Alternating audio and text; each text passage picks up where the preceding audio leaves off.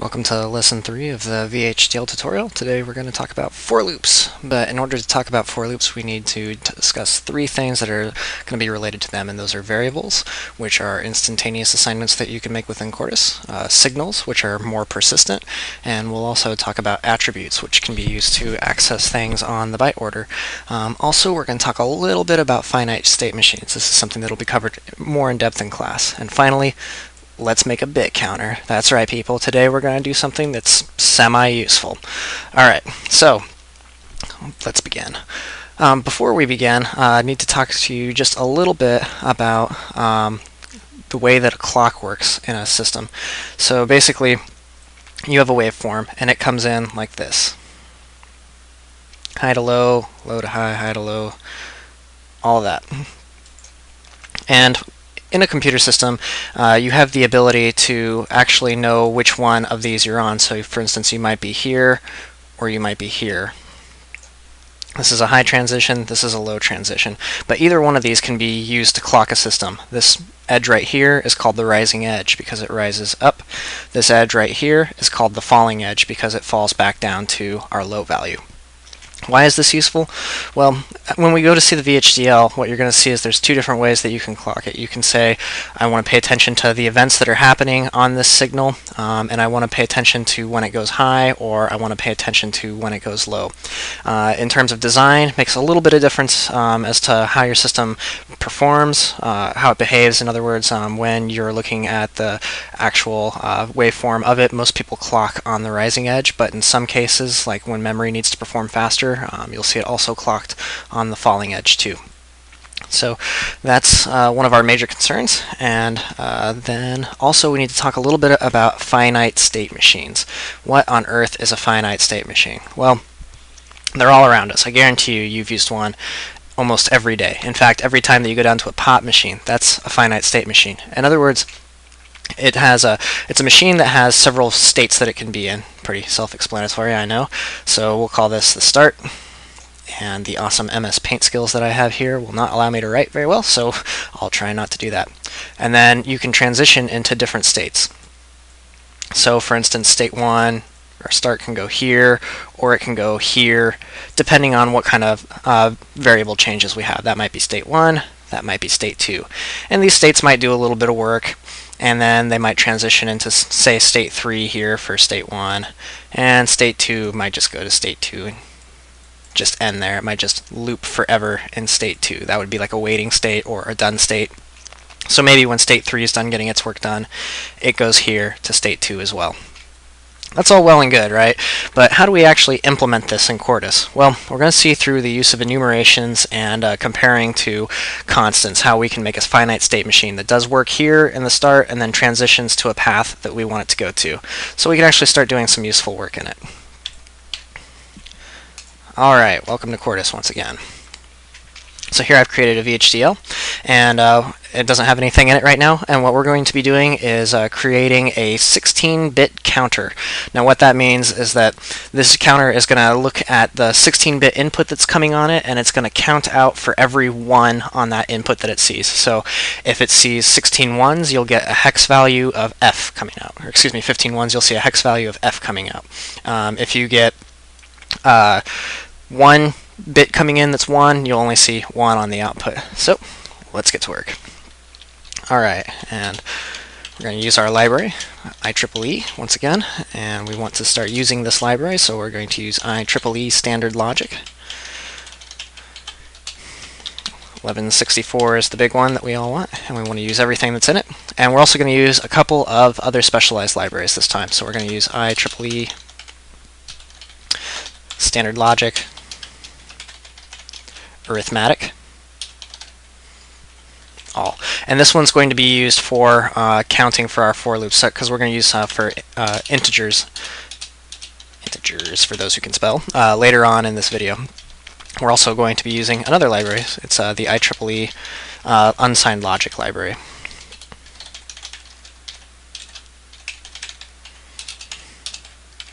And this is going to be for converting back later.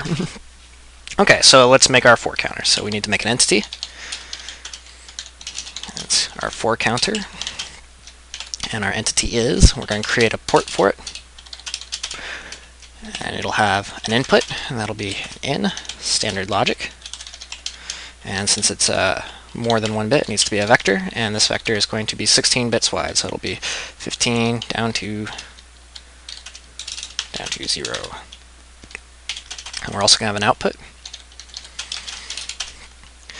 and it's going to be out standard logic, a vector again, and this one's going to be 3 down to 0. Since we can count to 16 in 4 bits, we only need the 3 down there.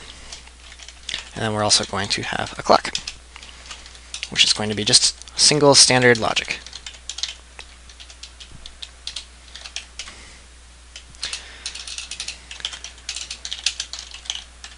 Okay, now we need to define some behavior for it. So architecture, then behavior, and you can use whatever name you want to use for it. I just prefer behavior. It's important to make sure that those match up. And now we're going to define what we call a type. So this is what's going to be what's going to allow us to define our finite state machine. So I'm going to create a couple of different states here. So I'll call this counter state is, and you can actually name these whatever you want them to. So I'm going to call state 1 is going to be waiting, and state 2 is going to be working. So those will be when it's actually doing work and when it's just sitting there doing nothing. And then I'm also going to define a signal, and this is my state, and it'll be of the type counter state. So what this is doing right here is, just like before when we would create signals, we might create them in standard logic. Now I'm just using my enumeration, which is up here, my counter state, and I'm just creating a signal of that type. Now, what the signal is going to do is be persistent across different changes of my VHDL file. So for instance, at time 0, if I'm in the waiting state, it'll persist to time 1, it'll still be in the waiting state. Time 2, it'll still be in the waiting state until something changes and I put it into the working state. Otherwise, every time that time would occur in the VHDL file, what would happen is that it would always be in just an arbitrary state. So signals allow you to basically act as memory, and that persist across multiple times that the VHDL instance is run. So I'm also going to create another signal here, and I'm going to call this counter out, and I'm going to use this later on for actually putting the value out to the output, but it's going to be done internally, and you'll see why that is later. So this is going to be standard logic vector 3 down to 0. Okay, and this is all done before the begin statement. So here we're just going to create a process, and our process is going to be sensitive to the clock. So in other words, whenever anything changes on that clock input line, that's when this process will kick off, and it'll actually do all this work here. But we're also going to create one more thing here. I'm going to create a variable, and I'm going to call this count, and this is a standard logic vector. It's going to be 3 down to 0 again. And I'm going to initialize him to be nothing. So that's hex right there of nothing. Okay, and a variable is a little bit different from a signal. A signal can be declared pretty much anywhere within the process block. So it can be declared in the architecture, in the process, in the BN, wherever you want. Again, it's persistent across the VHDL instance. So every tick of time, that signal will be the same until you change it for whatever reason. A variable is a little bit different. A variable can only be declared within a process block itself. So right here we started our process, and right below it we've created our variable. And a variable acts as an instantaneous assignment. So if I want to change something, it's done immediately. A signal does not do it that way. A signal takes time to change. So if, for instance, if I said signal, like my state, and I changed him to be working, you wouldn't see that happen right away. It would start out and it would be in my state, and then the next clock it would be in working. That's not so for a variable. If I did this with a variable, if I said count, you are now 10 or whatever, then it would be instantaneously 10. You're right there, done. No need to worry about it. So they're used for different purposes. A variable is typically used within a process block to hold numerical data, like integers, floating points if you have it set up for that, and so on and so forth. So you can do a quick calculation and then put that onto a signal later on for assignment so that that signal persists across the modeling that we're doing. we're going to use count to act as the total number of ones that we see on our 16-bit input. Okay, so here we go. We will now begin. So this is the beginning of our process block, and we will now start doing sequential logic. Anything within a process block is going to be executed sequentially. So this is just like you're used to in traditional programming languages. It'll go line by line. If it's outside of a process block, it gets executed concurrently. So for instance, if I have multiple of these processes all here in this architecture block, they all get executed at the same time, and they just get executed depending on whatever's in here in this, what we call a sensitivity list. So I could even have multiple processes be sensitive to the same thing. They could all be sensitive to the clock, for instance, but typically processes that work on the same inputs can be frowned upon depending on what they do. So it's usually a good practice to have not so many processes that are dependent upon the same things in a single architecture.